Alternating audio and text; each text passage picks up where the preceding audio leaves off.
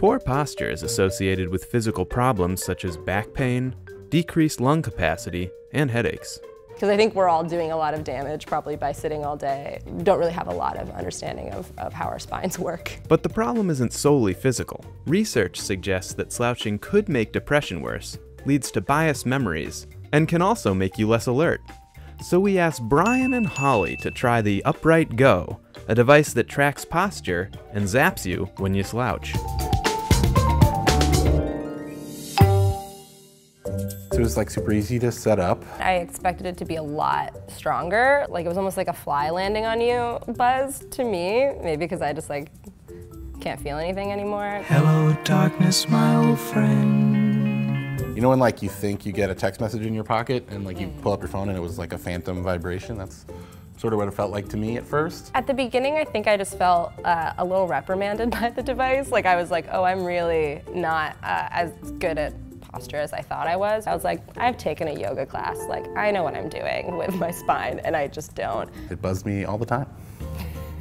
Did you feel like it was helping though? Or were you just angry? I was just angry the whole time. Oh, okay, yeah. I think it got worse for me throughout the day. In the beginning of the day, I was like able to sort of commit more to it a little bit, but by the end of the day, it was just like near constantly for me. I was like leaning forward to my screen, like trying to type things, and then I'd like try to get a thought out, and I'd get buzzed, and I'd be like, shut up.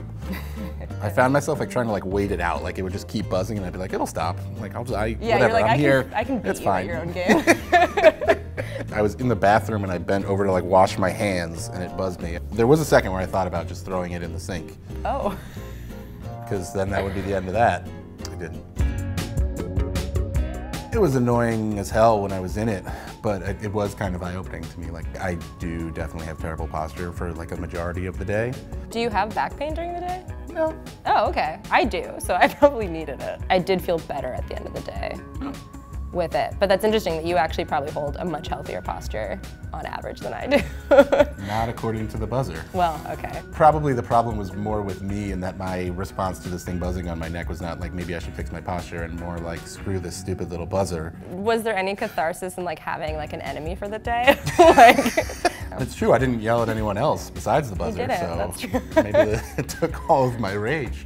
I think it kind of like really worked as like a productivity reminder to be like, oh, what are you doing right now that you're slouching? I think also there is something about like once you engage some physicality, you actually feel like your brain is a little more actively engaged in what you're doing, and you kind of are forced to like be like, okay, what am I really using my brain and body for right now? Yeah. Is there any world where you would use upright again? Maybe under very different circumstances, I would say. What about you? Would you do it again? I would give it a go again in like a month. See how I do. Cool. Rematch challenge. Rematch, there you go.